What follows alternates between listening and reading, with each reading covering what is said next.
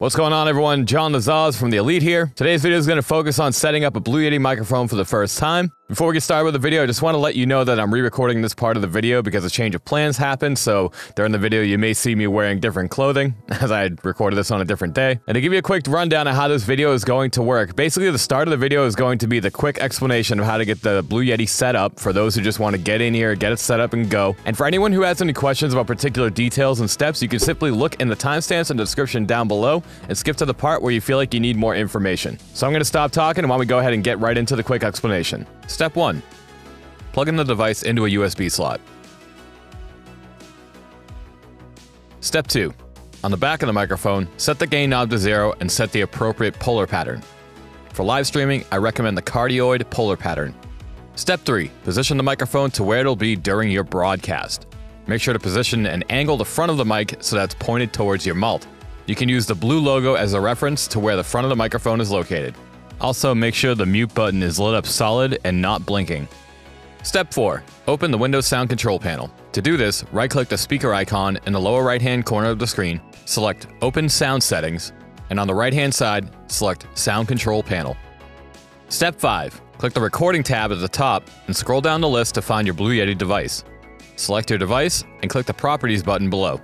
Step 6. Click the Levels tab and set your volume to 50.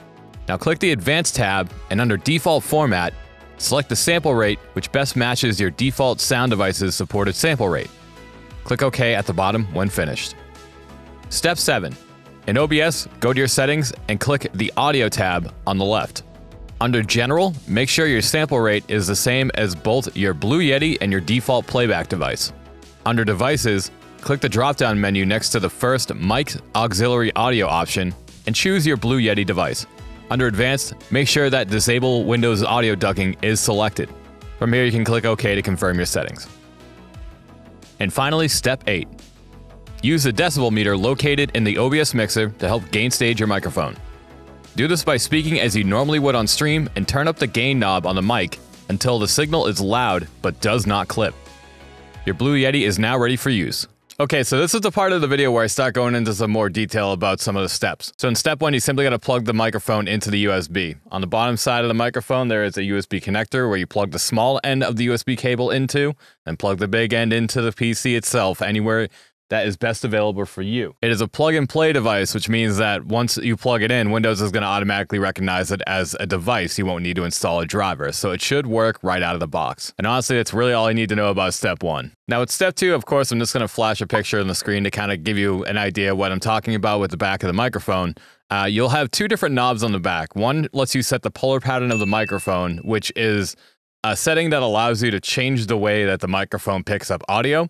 And there's also a gain knob on it, which adjusts the volume of the preamp, which is built inside of the microphone. I'm going to go into a little more detail later about what that gain knob kind of means when we get into different settings, but it's going to be pretty important for making sure you get good sound out of this microphone. I generally recommend that when you start setting it up that you set the gain knob to 0, so that way you don't have to worry about having the volume too high and then possibly, like, you know, surprising yourself when you're doing a recording or something or having it too loud. It's just a good idea to start with any sort of microphone or preamp and starting it with the volume set to 0 and then turning the volume up to where you need it after things are set up. But getting back to the polar patterns, this microphone has 4 different polar patterns. And what's interesting about this mic to me is that it has one unique feature that I don't see on mics too often. Now looking at the back of the microphone at the different polar patterns, starting from the left, you've got the stereo polar pattern. This is the unique feature I was talking about. Not a lot of mics usually have this, and what this means is that it's picking up audio on 2 different sides of the microphone, and according to this image that's provided in the instruction manual, if you're looking at the front of the microphone, the audio is being picked up on the left and right sides of the microphone. What's interesting that this is going to record the audio in stereo as opposed to mono like most mics normally do. What this means is that you're going to have somewhat of like a panning effect whenever you're speaking on a certain side of the microphone. I suspect that this type of setting might be the least practical for most of you out there, although I'm sure that some of you might find a use for it for something. For streaming, this is not the setting that you're probably going to want to use. Moving to the right from there, you've got the omnidirectional setting. What this means is that the microphone is going to pick up audio at equal volume and tone all around the microphone. So it doesn't matter if you're talking in the front of the mic, the side of the mic, or the back of the mic, it's going to pick up audio the same regardless of where you're talking into it. This might sound like a great solution overall for everyone, but this introduces one other problem. Because it's picking up audio from all directions, it's going to do a poor job of canceling background noise. It's even going to be picking up reflections bouncing off the walls and coming back into the microphone at a greater volume, which is not going to make your mic sound ideal for a streaming environment. This isn't a bad solution if you have a bunch of people in a room that are sharing one microphone and you want to pick up everybody. That could be a good solution for that.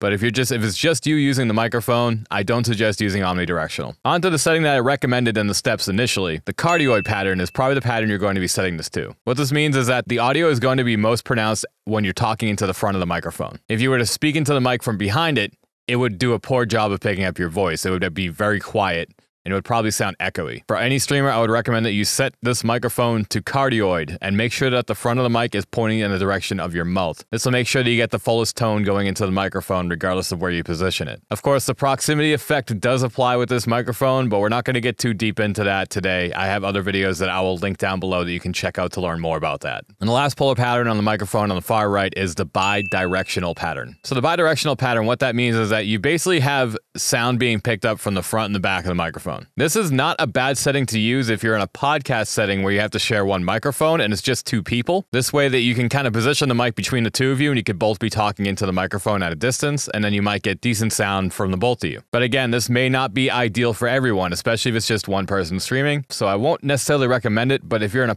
like I said, a podcasting environment, or if you're in an environment where you're sharing a mic between two people, you could take advantage of this to try to get both people picked up in the audio. And please be sure to keep in mind that these last three polar patterns that I mentioned are running in mono, whereas the stereo pattern is running in stereo. There is a big difference between the two, and I will demonstrate that later once we get to talking about how to set up the microphone in OBS. Now for step 3, I mentioned to position the microphone to where it will be during your broadcast. And the only reason I mentioned doing this is because when you get to the sound check portion of things, your microphone will be ready and set up. You don't necessarily need to do this step here. I just felt like that was a good spot to mention to just set up the microphone. It just, I don't know, get you ready for the steps ahead. But like I mentioned in step 2, you want to make sure that the logo is pointing in the direction of your mouth. So make sure that you find a spot in your desk where the microphone's out of the way, but it's picking up your voice at a decent volume and tone that is acceptable to you. And just make sure that the front of the mic is pointed towards you. I see a lot of people, for whatever reason, they'll take the microphone and they'll point the top of it towards them. That is not how you're supposed to talk into it. The front of the mic, point it towards you like this. You'll get the best possible audio sound from that. Even at an angle like this, like I'm doing right here, that's fine. It doesn't have to be straight on like this. But even though you might get a pretty good tone this way, you could always offset it off to the side like this. Just make sure it's pointed towards your mouth. I promise you're going to get a better sound that way. All right, so this is the part where we get a little more technical, and this is getting these settings right are going to help you out. So what I'm going to be doing is I'm at the desktop here, and I'm going to go down to the lower right-hand corner. I'm going to right-click on the speaker icon. If you don't see the speaker icon here, you can click this little arrow. It'll probably pull up, and it'll probably be right in this little tray right here. But if you do see it, right-click it, choose Open Sound Settings, and you will open up the sound settings for Windows. You want to go over to the sound control panel on the right-hand side, and it'll bring up this window here. Now you'll see playback and recording. If you didn't know this, you probably noticed that the Blue Yeti has a headphone jack on the bottom, which means that you can use the Blue Yeti as a sound driver for your audio. It's not necessary if you already have a sound device that you're using for like your headset, for example. As a matter of fact, I'd probably recommend trying to avoid using the Blue Yeti as a main sound device. But in this case, you don't have to worry about how you set up the Blue Yeti here in this instance. I've noticed that right here, it's set as my default communications device. I can just change that right now. I apologize for that.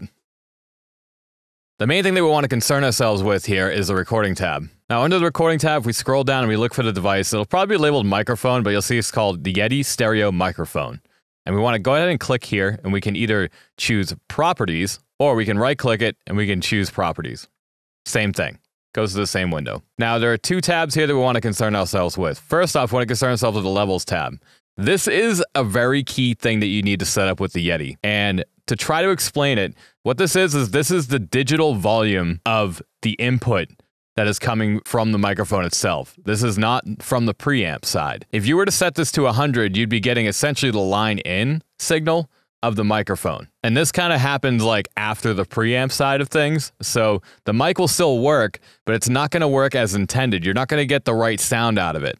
The Blue Yeti mic has a built-in preamp on it, and that's what the gain knob controls. If you have this set too high, and if I demonstrate this in OBS, you can see that right now, the mic audio is still being picked up. I have the mic audio set all the way down right now, and it's still picking it up. You'll notice that when I turn the volume down, that the volume goes down pretty considerably, but it's still picking it up. However, when I turn it up to 100, it's really loud. That means that the line-in signal is going in really hot. We don't want that because it's going to end up just not creating the desired result sound-wise. You might get a lot of background noise, you might get a lot of hissing, and it's not going to sound good. So setting this to 50 is a good middle ground. You can set this lower if you want to, because most of the volume is going to be handled on the microphone itself by adjusting the gain knob. I found that setting it to 50 seemed to be acceptable. You can go ahead and play around with this to see if you get better results by setting it lower. I actually encourage that you do that, experiment with your sound. But that's all you really need to know about the levels tab. Just make sure that it's not set up to 100, set it to about 50 at the highest, and then play around with it to see if you get better results by turning that down lower. Moving over to the advanced tab, this is going to be important. Depending on your sound device, you're going to want to set the sample rate to a certain setting.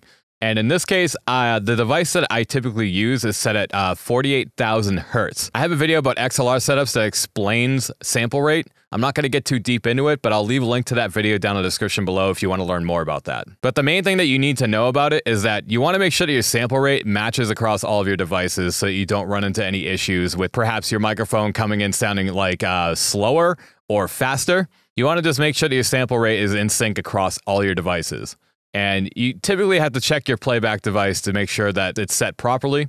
In this case, you just click this drop-down menu and you can choose which sample rate you want. There's only two settings with this microphone. It goes to 16-bit 44.1K or 44,100 hertz. It also goes at 48,000 hertz or 48K. My device is set to 48,000. OBS also supports 48,000 as well. So I'm going to set it to that. And to kind of double check the device that I have, my default device, I'll go to my main default device here and click properties and go to the same thing.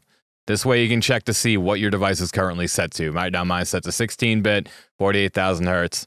I'm okay with that. I'm going to leave that as is. So one more time, like I mentioned, make sure your sample rates match across all your devices. It'll just make your life a lot easier. Make sure to click OK when you're all set. Now referencing step 7, we're getting to our OBS settings. This is pretty simple to set up, but like I said, if you had done the previous steps, this will be a little easier to set up. You might be a little clueless if you didn't know otherwise, but what I want to do is I want to go into the settings tab over here, and I want to head over to the audio tab.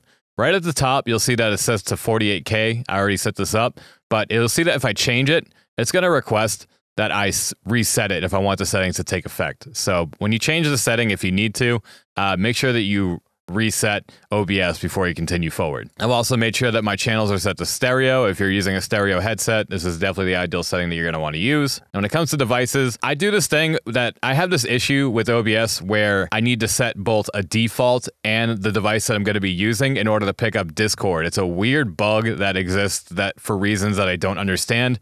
But for some of you, this may not even be the case, and you probably won't have to worry about it. But if you want to be safe, just in case, I'll set my first device, my first desktop audio device to default, then I'll set my desktop audio number 2 to whatever device I plan on using for the stream for picking up my desktop audio and my Discord. And as for the mic auxiliary setting, you're going to be setting whatever microphone you plan to be using on stream, whichever mic that you plan to be picked up on stream so that the audience can hear you. In this case, it's the microphone Yeti stereo microphone setting.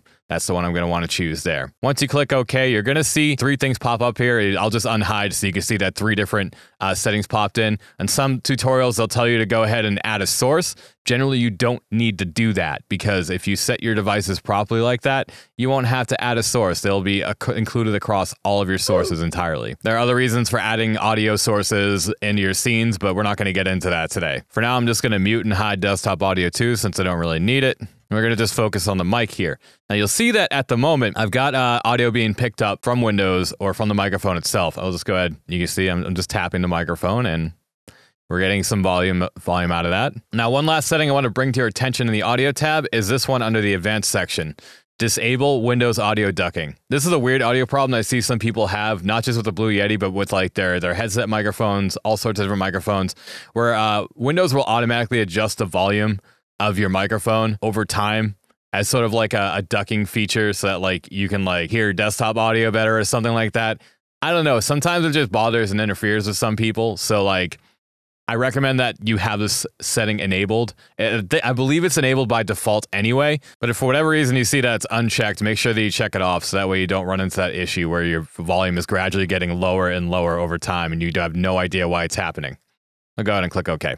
Moving on to the last step here, this is the part where you need to gain stage your microphone. Gain staging is the process of where you set the volume of your preamps or your microphones or whatever your inputs are to be at a point where the signal is coming in loud and clear, but is not clipping. For those who don't understand what clipping is when, if you were, for example, to look at this decibel meter, the signal gets to a point where it reaches 0 dB or goes above the 0 dB meter, and then you start to get this sort of staticky distortion that's just unpleasant for people to listen to. And that's what you need to try to avoid when you're gain staging your microphone. If you've done all the steps up to this point in the exact order that I showed you, then this step should be pretty simple to do. Once you have the microphone set in the proper position that you want it, where it's going to be and it's pointed towards your mouth in the right direction, all you have to do is turn up the gain knob on the back, pay attention to the decibel meter. You can see that in OBS Studio, they have little number markers, which is very helpful. In Streamlabs OBS, unfortunately, they don't have these tick marks, so we're just going to have to reference the color meter. Ideally,